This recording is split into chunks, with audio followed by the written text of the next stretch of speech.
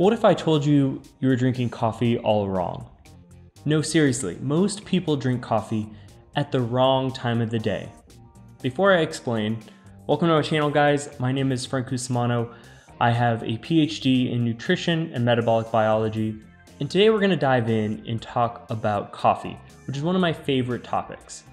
All right, before we do that though, I think it's important that I at least grab some coffee. Alright guys, I'm missing something. I can't make a video about coffee without actually drinking coffee. So, hold that thought. We'll be right back.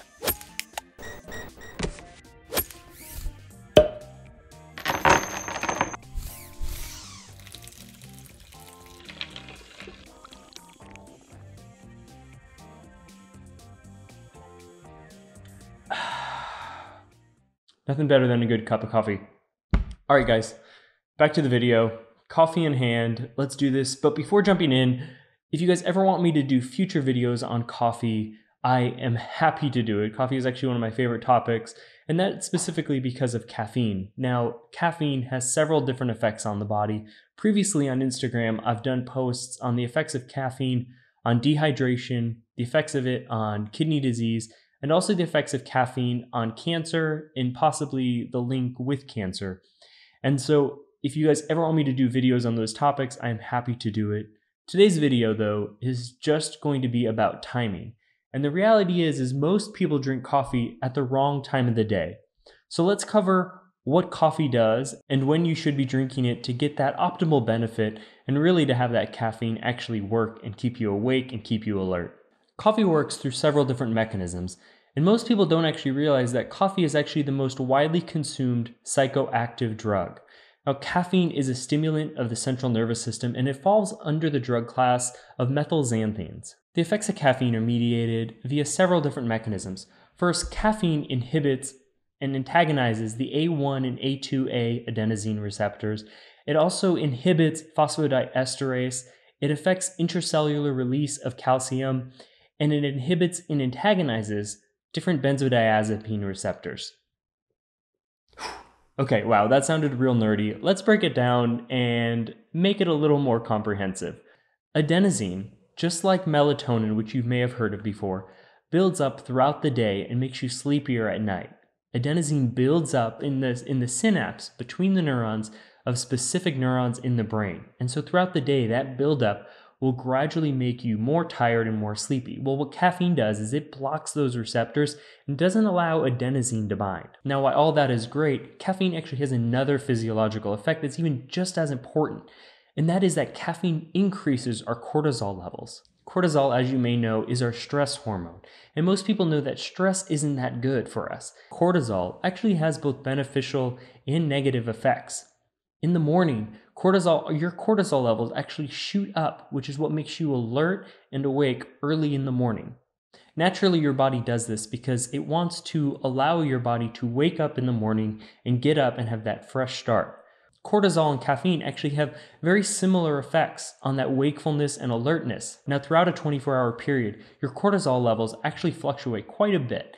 And this fluctuation is based off of your sleep and your wake cycles and also your food intake. Now, I know this is a lot of buildup, but let's take a closer look and really analyze what cortisol does throughout the day, because if caffeine is going to increase cortisol as well, we want to make sure that we take caffeine when your cortisol levels are low. That way you can get added benefit from the caffeine and you're not just masking the caffeine effects from the cortisol.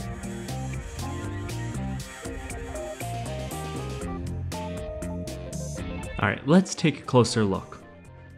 Now on the left, we have our cortisol levels, and on the bottom, the x-axis, we have time throughout the day.